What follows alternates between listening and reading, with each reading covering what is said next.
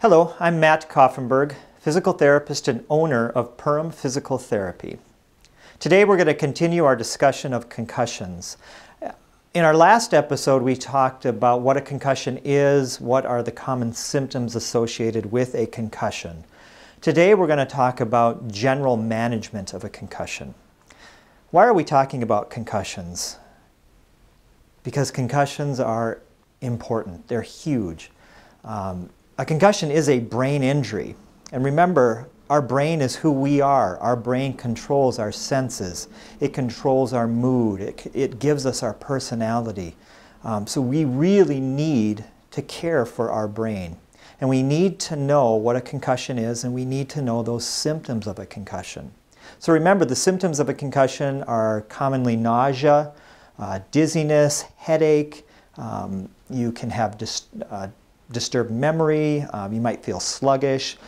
So be aware of all those common symptoms of a concussion as we kind of proceed through some of this general management discussion. So if you or a family member or a friend or a co-worker might suspect that they have a concussion, what should you do? The first thing that you need to do is stop whatever you're doing.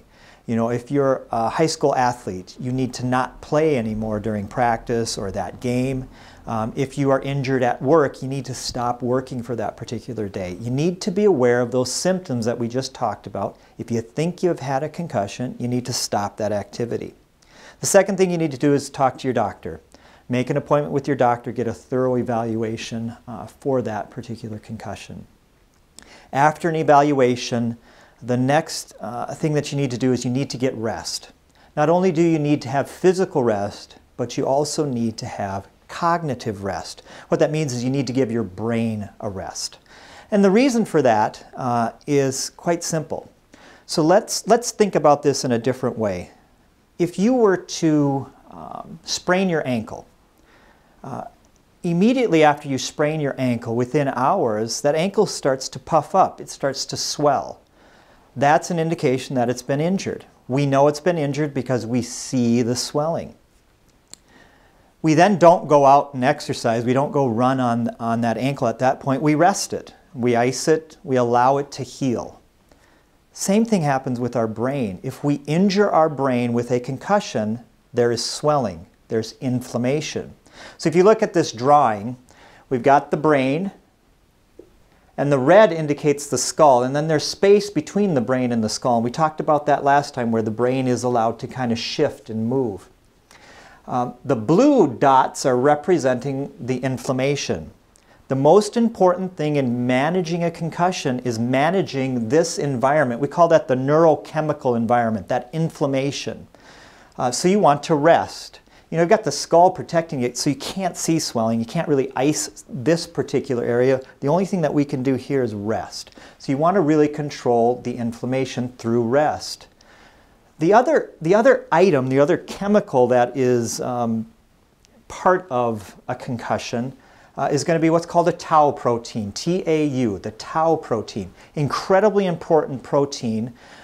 When our brain is injured, this protein is released. The tau protein is thought to then gobble up the inflammation. It goes in there and kind of eats that inflammation and gets rid of it. That's a good thing. The not so good thing is if that tau protein sticks around too long, it actually starts to gobble up brain tissue as well. And it can cause cell death within the brain.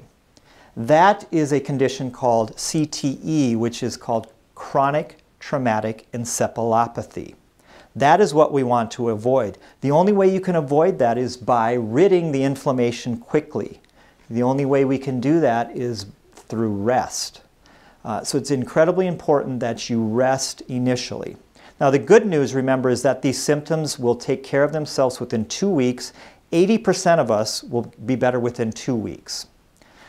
Those of us who still have symptoms after 2 weeks, we need a little more care. Tune in next episode and we'll talk about that. Thank you very much. This is Matt Kaufenberg. Give us a call, 218-346-2464. Thank you for watching Wellness for Life.